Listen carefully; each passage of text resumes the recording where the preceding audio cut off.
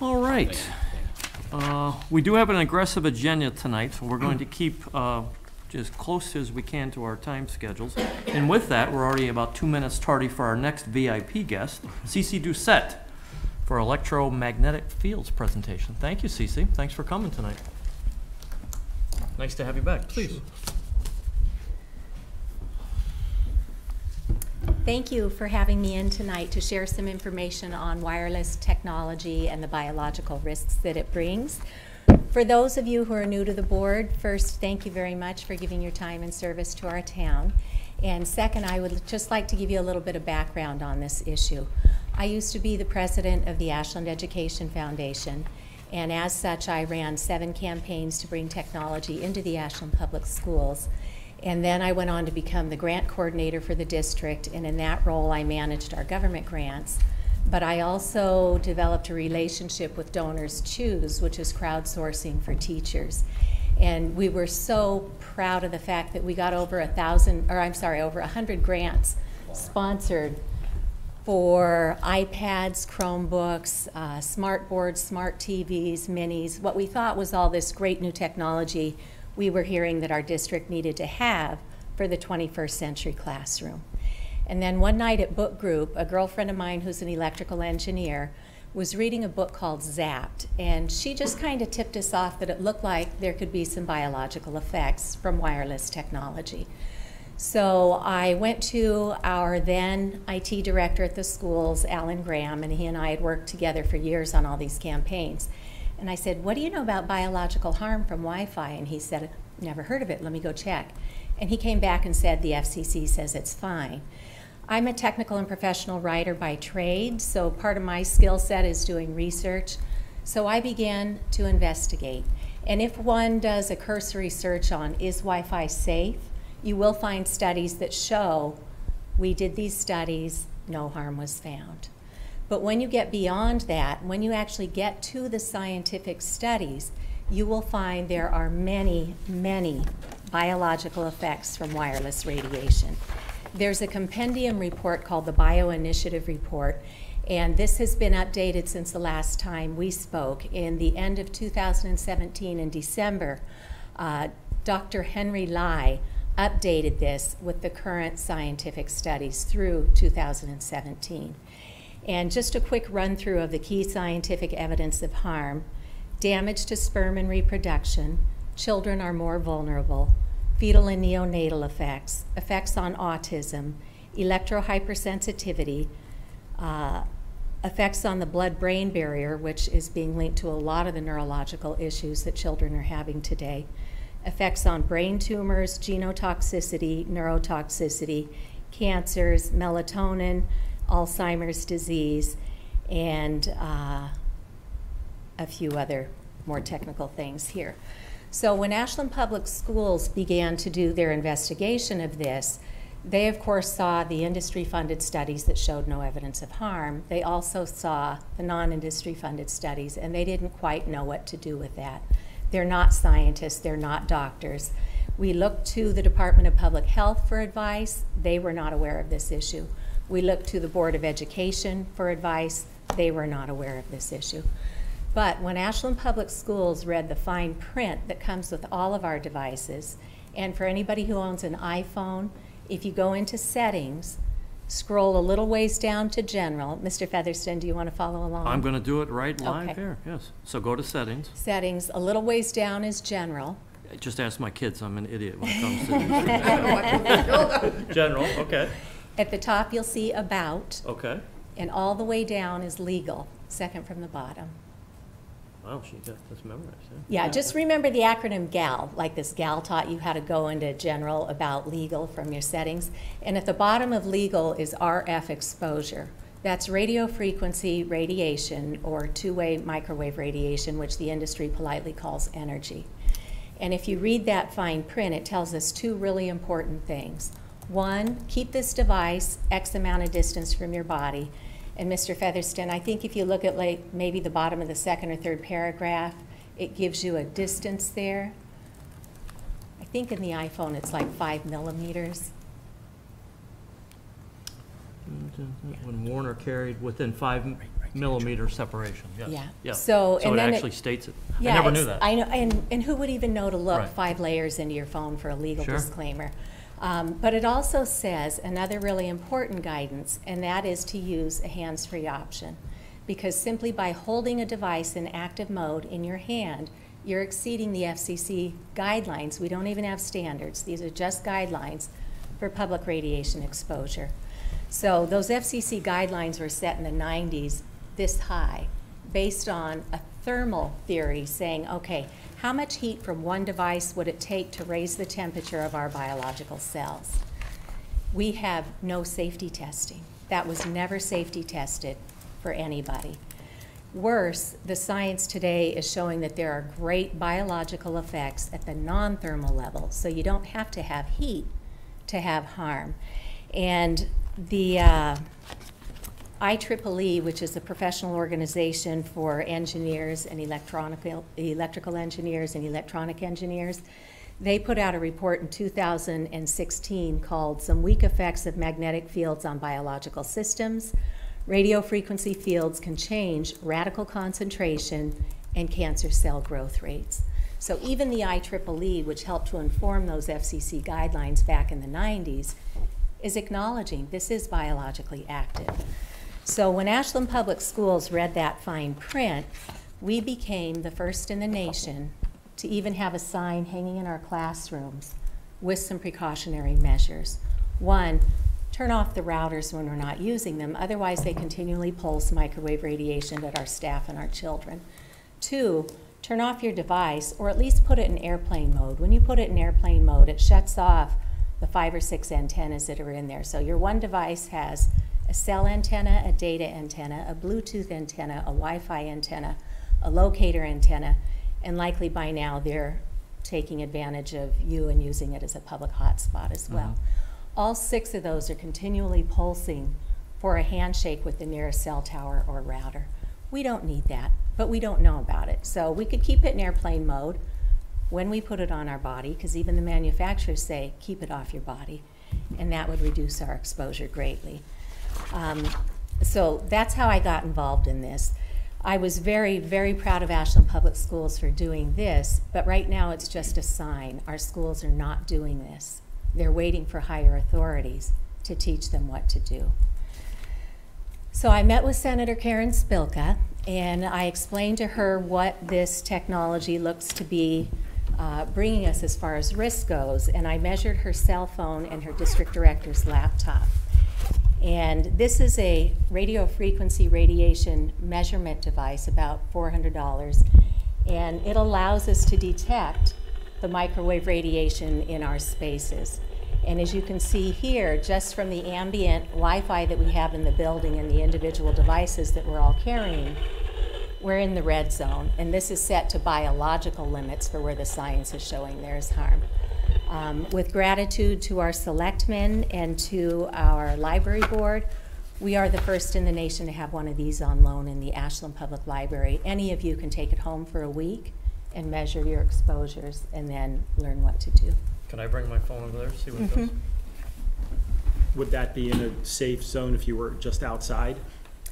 No, we Just have so much ambient radiation today that you're hard pressed to be outside and find an area that doesn't have electromagnetic radiation. Sure. That was actually what I So was gonna say. if you would do something control? like, Right. Because, I mean, even when you do yeah, remote or testing, just you go test in and it, do what you would test that normally shit. do. So, yeah, it's very, Yeah, so I just sent a text. Yeah, so it jumps. And the reason why it jumps around like that is regular radio and TV waves, they roll off of a continuous rolling sine wave, and unless you happen to be under the broadcast tower and you're getting an extreme dose, our bodies can acclimate to that fairly well. But with digital technology, in addition to that sine wave, there's a square wave that rides on that, and it's sending data packets via microwave radiation in these pulsed, spiked, erratic shots that continually hit our cells. And that is what the science is showing is part of what the biological harm is. So In the last year, we have had some major breakthroughs. The California Department of Public Health released a long-held fact sheet that they wrote in 2009, and it was suppressed by industry. It took a lawsuit from a professor at UC Berkeley to get this fact sheet released and out to the public. And that's been almost 10 years, and so many people have already died of the glioblastomas, the acoustic neuromas, the salivary gland tumors, the thyroid tumors. So it's urgent that we get this information out to the public. In the Mediterranean country of Cyprus, in December, their entire medical community made an EMF, or electromagnetic field declaration, and they have put out a 16-point bulletin to the public to teach them to use today's technology safely until the industry brings biologically safe mobile technology to market. The United States National Institute of Environmental Health Sciences houses the National Toxicology Program. They have been working on a $25 million study, the biggest one they've ever done, and in the spring of 2016, they had initially gone in hoping to find cell phones are safe. In 2016, when they did their first set of peer review, or their first set of analysis, they found DNA damage, brain tumors, and heart tumors. Statistically enough that they tried to tell the FCC, they tried to tell the FDA, which commissioned the study, and they tried to tell the public, but it never made it to us. They did their peer review of the full study this spring, and they took a vote and declared that this is a clear carcinogen. That's the National Toxicology Program. Others will say, oh, but you need to have multiple studies showing the same thing. Well, right on the heels of the NTP study, the Ramazzini Institute in Italy found the same findings in another very large study. And then this year, in 2018 as well, Dr. Martin Paul put together a report on the studies that have been done on Wi-Fi, because people say, oh, Wi-Fi is different from cell phones. Well, it's all in the same microwave radiation spectrum. It all sends data through digital pulse. So Dr. Martin Paul has put in another study on Wi-Fi that's very well sourced. Then, right after that, Ramazzini and NTP study came out. The Nation, which I understand is our country's oldest magazine, put out an investigative report, how big wireless made us think that cell phones are safe. And what they uncovered is back in the 90s, the industry itself conducted their own studies, found it to be carcinogenic, and that children are more vulnerable. And they did not invoke the precautionary principle. They suppressed it and got the Telecom Act passed. Harvard published a similar report more extensively in 2015 called Captured Agency. So we have a lot of new information that should propel us forward to be protecting our citizens, especially our children, our fetuses, the elderly, and those with existing health conditions, because the science is clear. We are at risk. And Senator Spilka introduced a bill on my behalf last session. This session, she reintroduced it under her own name. Senator Julian Cyr out of the Cape and the Islands introduced 2 bills to raise that fine print so we all know, so we can have a right to choose how we use our technology. When Senator Cyr's bills came before the Joint Committee on Consumer Protection and Professional Licensure, there were testimonies sent in from all over the world, from scientists, from doctors, from public health experts, from people here in Massachusetts who have become electrically sensitive. They did something very unique. The Joint Committee on Consumer Protection assigned one of their research analysts to this issue, and they did the deep dive, and then they wrote their own bill. So we now have 2 bills advancing through the Senate right now that would form a commission to get the right bright minds together at the state level to examine the non-industry funded science and decide how we're going to protect the public. And I also wanted to mention, because you are the Board of Health, our state level Department of Public Health has written 4 fact sheets on this. They have one for Wi-Fi, they have one for cell phones, they have one for cell towers, and they have one for high voltage power lines, because in Rep. Linsky's district in Natick, there's a cancer cluster around those high voltage power lines. So we are very well poised to bring this to the public, but we know that public policy takes time to catch up with the science. And in the meantime, we should be thinking long and hard about how we can protect ourselves in our homes, in our public spaces, and most especially our children in our schools. We should not start another school year with wireless radiation in Ashland Public Schools. Okay. I wanted to share with you that some other towns are also tuning into this. The town of Wayland has recently pushed off a cell tower that they wanted to put in near their Rod and Gun Club. They have also decided at town meeting not to install wireless water meters because they continually pulse microwave radiation 24/7. With your cell phone, with your tablet, you have a choice. You can turn that off. But when the industry puts a device on your home that's pulsing radiation 24/7, you don't have a choice in that. And if we don't get ahead of this issue quickly, the industry's next step is for 5G and the Internet of Things. 5G has the crummy end of the spectrum with the millimeter waves. We've already used up the good spectrum with 3G and 4G. With 5G, they're promising great speeds, everything will be connected, but it can't travel very far. So what they want to do is put in additional infrastructure. The existing cell towers won't go away. They want to add cell towers inside our neighborhoods, every 2 to 12 houses, on street level poles in the public access right of way.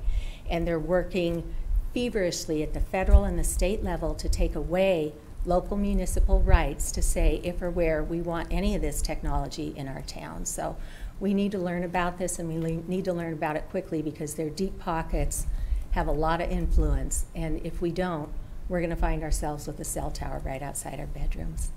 Yes.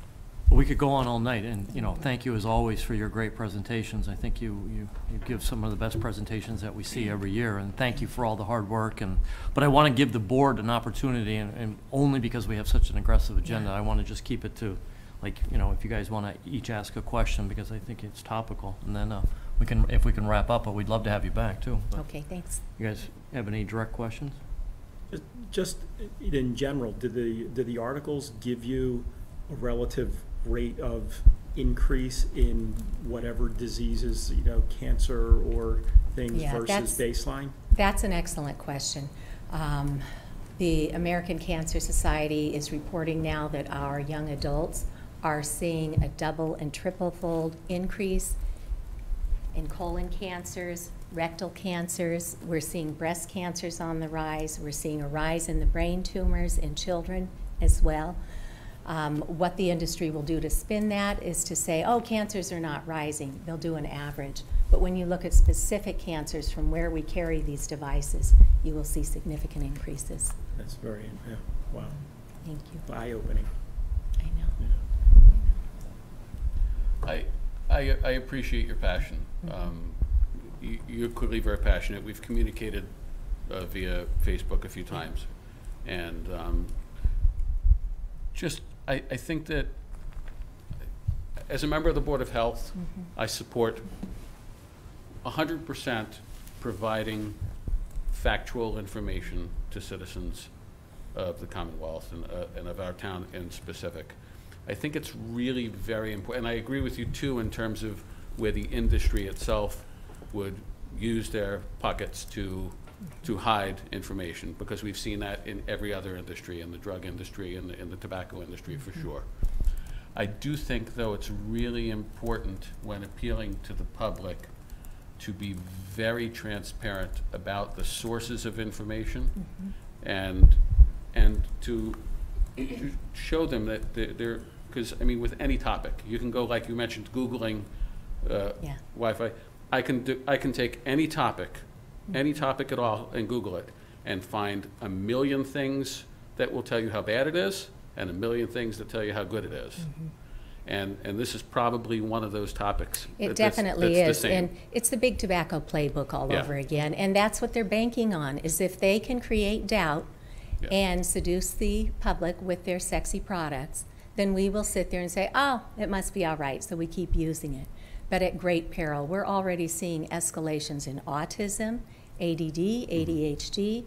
We have never had children hospitalized for social and emotional issues like we have today. And the science is very clear that wireless radiation hits the central nervous system especially hard. So I agree, balance is very important, but don't be lulled into a false sense of security. When this meeting segment is posted on WACA TV, I will put it up on my YouTube channel, and I will put links into all of the science that I brought forth tonight. And I tell everybody, don't take my word for this. Go out there and do your own independent research, and then see what you might like to do to reduce your exposure. And I will leave each of you with a packet of information. If I might grab it real quickly.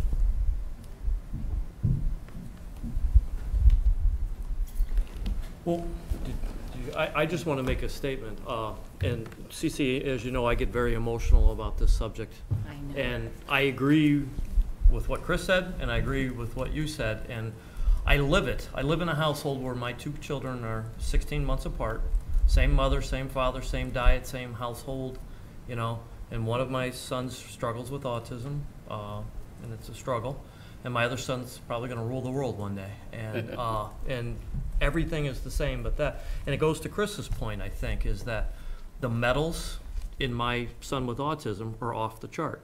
My other son is typically normal. So there is something, I want to say Wi-Fi triggers something in the environment to affect the kids. And I don't know if it's prescriptions or immunizations or anything like that.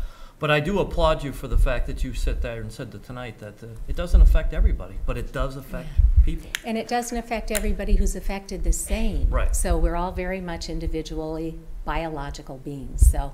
And I appreciate the fact that you just try to educate people. Absolutely. You're not, you know. Absolutely. Yeah, you're not So, preaching a ban of. No, ban. no, no, no. In my packet, I'll give you my business card, and on the back is my personal research repository. I got way in over my head with this, and I couldn't find stuff that I had wanted to share. So I've categorized it and put it online. I'll also give you a card from Dr. Hugh Taylor, who's the head of OBGYN at Yale. And he has done some of the science. He's seen what happens to mice and their pups when you expose them to wireless radiation. And he has built a program called the Baby Safe Project, which anybody having children would be well advised to go take a look at that one. Dr. Deborah Davis is a Nobel Peace Prize co-laureate on climate change. She is passionate about this issue. She brought a panel of experts to the Massachusetts legislature in 2015. I suggest you look at her website, the Environmental Health Trust, and she introduced me to folks in the UK who were building online training for this. I lent my tech writing skill set and became a member of wirelesseducation.org. It's a nonprofit. Literally in a half an hour, anybody can take this little course. It teaches you the science, the risks, and gives you a tip sheet for the medically recommended best practices for wireless safety. There's also an excellent film that was screened at the Ashland Public Library, and it's being screened around the state. It will come out July 10th for the public to purchase. It's called Generation Zapped. It's an excellent way. It's non-threatening. It's not hysterical. It's just a lovely way to hear from the doctors and scientists and patients about the risks of this. And then lastly, a packet that includes the press release that was done initially. We now have an 8th bill. And then information from the Ramazzini study, Dr. Paul's Wi-Fi study, and then a fact sheet that kind of helps people to walk through, well, the industry says it's fine.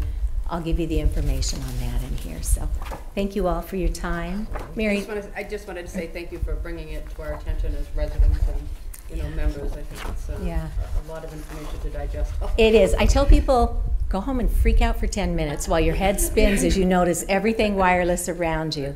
Then come back to the table and let's figure out one by one what can you do to perhaps make a safer choice. Right. Okay. Thank you. Thank you so much. Thank you. It's always nice to have you here. Thank you for doing all the hard work.